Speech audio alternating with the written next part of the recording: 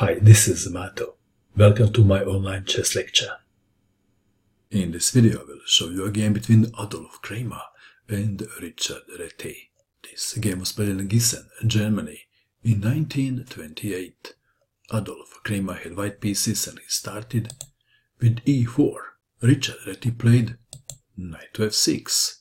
Reti played the Alekhine defense. White to move. Knight to c3 defending the pawn. e5 is the most played move.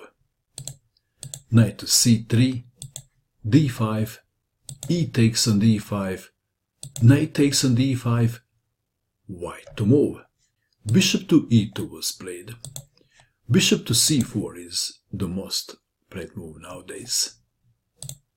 Bishop to e2, e5, and now bishop to f3.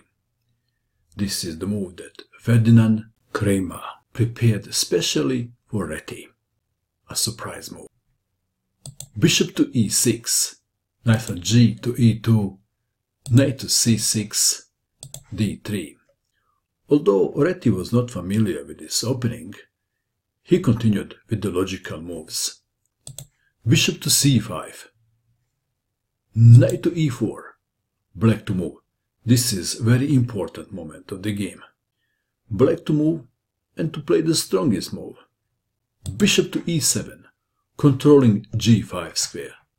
Perhaps bishop to b6 was expected.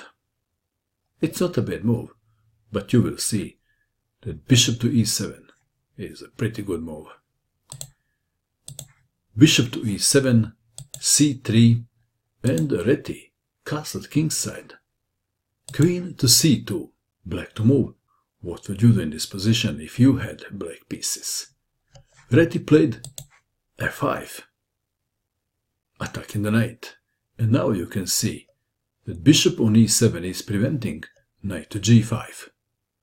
Knight from 4 to g3, black to move. And to play a brilliant move. What would you do? Richard Reti shocked his opponent with this move. Knight on d to b4, sacrificing the knight.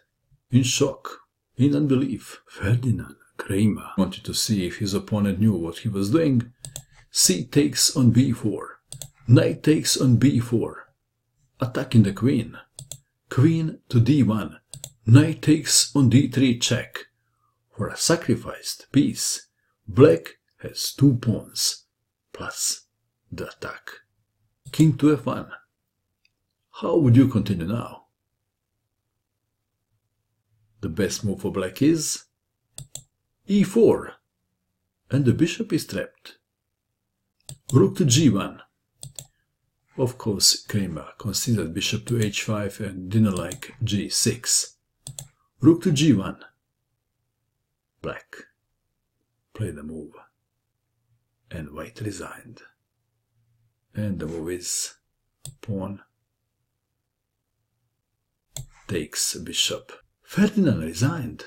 Ferdinan Kraemer was a strong German chess master, but he felt like he was playing against someone who was far above his league. What do you think of this game? And that is all. I hope that you enjoyed watching this video.